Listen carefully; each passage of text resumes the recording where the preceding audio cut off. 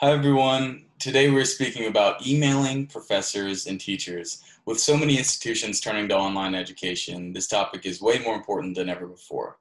Our guest today is Professor Vicki Lavendahl. She's an associate instructor at the University of Central Florida's Rosen College of Hospitality Management.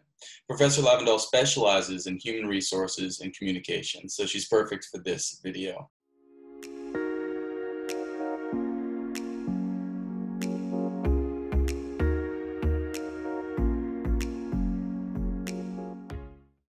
Professor Lavendahl, thanks so much for taking the time to speak with us today. Thank you for the opportunity to join you today from the beautiful Rosen College of Hospitality Management at the University of Central Florida. Well, let's get started with the introduction portion of the email. How should students start off their emails to professors or teachers? Say it's a new instructor who they might not know yet. Should they stick to the formal dear? Is hello or hi okay? Where's the line there? Great question. And actually, when I think of it, I don't write students and I don't say dear Tom and Sally. So I don't ever expect a dear. I sometimes get a dear, but I'm perfectly fine either way. It can be hello, Professor Lavendahl. I do expect some sort of a greeting. So it says, so I'm happy if it's just Professor Lavendahl, just like I would just write a student with their name. Professor Lavendahl is fine. Dear, doesn't matter one way or the other. Again, these are my perspectives as a faculty member, and I'm sure other faculty may have different ones, but I'm happy to share from my perspective as a communications professor what might be helpful. Great. So say your professor has a PhD. Should introducing yourself to that professor, should you use doctor beforehand, or is it best to just kind of stay with professor? Oh, no, doctor always. They have invested. Anybody who has earned a doctorate degree deserves the respect to be honored and respected with that every single time. So it's always going to be doctor and their last name, always doctor and their last name. Never miss. Professor, I don't think is objectionable to anyone. And again, in our conversation, I would be Professor Lavendahl because I have not earned a doctorate, but I would absolutely address anyone who has earned a doctorate as doctor. Okay, great. So now kind of moving on to the body of the email. How should students start off the body of the emails? Is it best to start with some people refer to them as like a meaningless nicety, which would just be, I hope all is well, or I hope you had a great weekend, something like that. Or should students kind of get straight to the point and, yeah. Again, my perspective, either one is fine. Sometimes that's based on how much time you have, right? The timing of the message and the content of the message as well. Typically, when I'm interacting with students, we're dealing with whatever their question about the course is or the assignment or things like that. So usually we just go to that. I do think somewhere in the message there is a cordial, either thank you or have a nice day or good afternoon or good morning, or a greeting like that is fine and welcome, but not necessary to comment on, did you see the game this weekend, or did you notice how sunny it was at the beach? Not necessary. If there's been a circumstance where the student was ill, then I might say, I hope that you're feeling better by now at some point in the message. So I hope that clarifies. It's not a negative in any way, but nor is it expected to have anything other than the purpose of the communication. So this is sticking in the body of email. I know a lot of students are meeting their professors or teachers for the first time online, particularly this semester. And that can be kind of awkward placement when you say, hi, my name is. So do you have any tips on how students should let their professors or teachers know who they are? Should they state their name up front like I just did, or not mention their name until the sign off at the very end of the email? Another great question. It's not bad to have it there, but there's no purpose to have it there.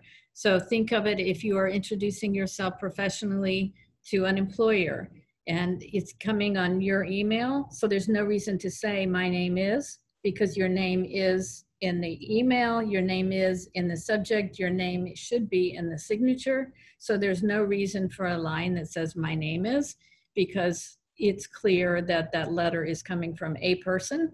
It's clear that person has a name, and you will tell us what your name is by your email address and your signature. So there's no reason to say, hello, my name is.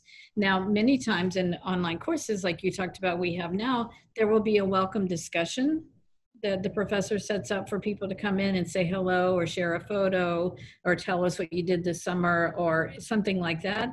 And those are a little more casual and less intimidating and a nice way to introduce yourself. Last comment I'll make on this is at UCF, we have web courses, which if you message me from your course, I get the added benefit of knowing that you're in my Tuesday communications class rather than my Thursday communications class. So whenever you can message within whatever the technology tool is, I think that's a helpful way for professors just to know until they get to know you which class you're in, which section and all that. Okay, great. So also about the body of the email, the content is kind of what I would like to speak about now.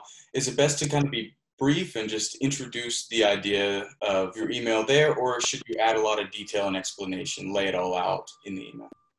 Great question. So I think the goal is to have a meaningful conversation, and the goal is to minimize back and forth.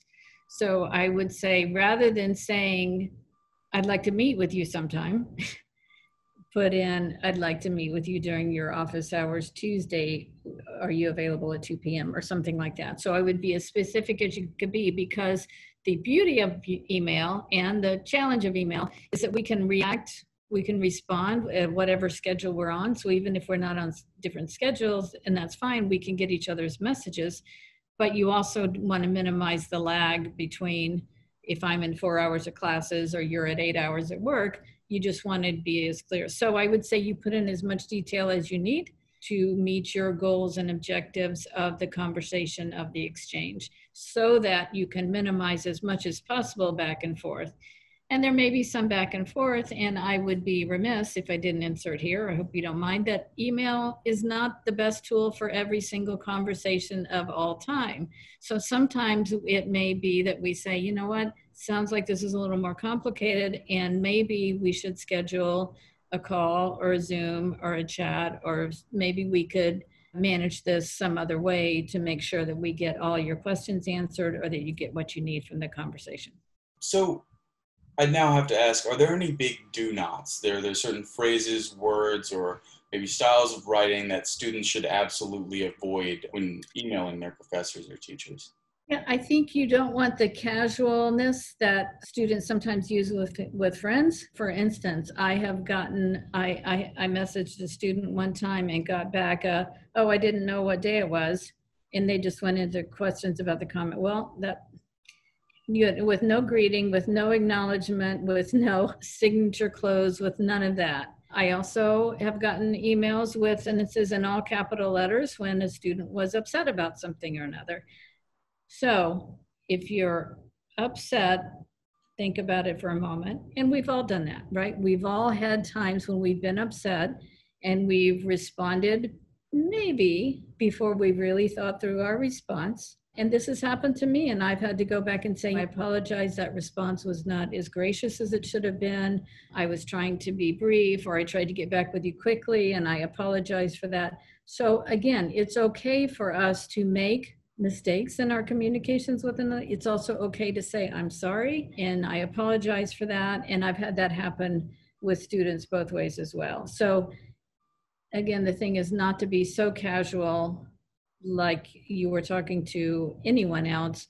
I do think there should be enough respect with, usually, as we talked before, a greeting, the comments, and a signature close, and thank you for your time. Great. So kind of just building off of that very last sentence you said there, what are the most appropriate sign-offs? Is it best, thanks, thank you for your time? Are there any things that you should use, maybe some things that you should avoid? Most often, because most often in our professional exchanges, we are asking for information, we are asking for clarification. So I think most often when we've had a conversation with another, we do close it with thank you, because we're thanking them for their time, we're thanking them for the information, we're thanking them for responding. I think thank you is 100% golden all the time. I think you cannot go wrong with thank you. Some people prefer best or best wishes, and that's perfectly fine. But I would say if you need to say thank you for what's happened, if I need to, or if you need to, then thank you may be a part of that. Anything else? I don't think I've seen anything inappropriate in terms of that. I've seen a lot of no close and no greeting and just the what's going on with this class or what's going on with this final or this assignment didn't make sense to me. So again, I think it's part of the package. Okay, so kind of to wrap things up here, just a couple more questions.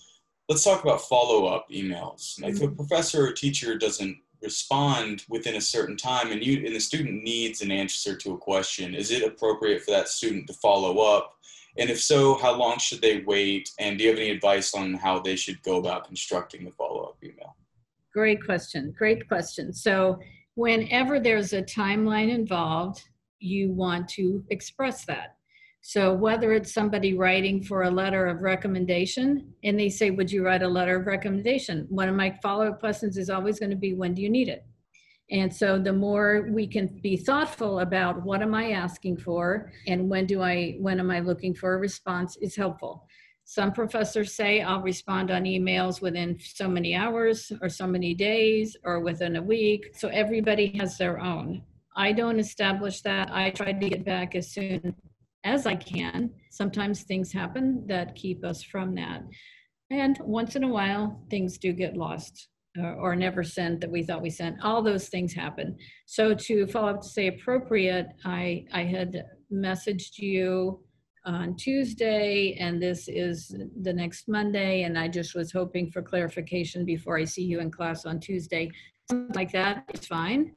You never want to be disrespectful about that. And it's fine to say, I'm not sure if you received my message, but I was hoping to clarify this before our class tomorrow, something like that. So you can add something like that in there if that is helpful. But I think a good best practice to avoid that is to beforehand say, here's what I'm looking for in this. Now, realistically, if it's 20 minutes before our class, I may be in another class for the 4 hours before that. If it's my teaching day, I may be in class all day. So try to think about, it's not just your schedule, but it's also that of someone else. And somebody who is teaching a class does not have access to respond, especially in the last 15 minutes before the class starts. Okay, great. So lastly, what is an appropriate time frame for students to send their emails? Whether they should or not, students often do end up spending all night awake, maybe they're doing homework assignments, etc., and they think they can send an email at, say, 3 a.m. because the professor won't get it until the morning anyway. Is that okay, or is it always best to kind of wait for that maybe 9 to 5 window? I don't have a problem with that. And again, maybe some professors establish these are the times that I'll check and respond to emails. That's one of the beauties of email, right? Is that I can send it at my convenience, and at your convenience, you'll get it. So I don't have a concern with that, unless it was 3 a.m. and I need a response now. That may not be practicable. So I don't think that when it's sent, and we all have our email that goes with us everywhere now, and some people carry and check it throughout the day, and others have dedicated times for it. So I don't think that's fine. And I also think it's fine to say, I'm sending this now because I just got off work, and I know that I probably won't hear from you until the next day.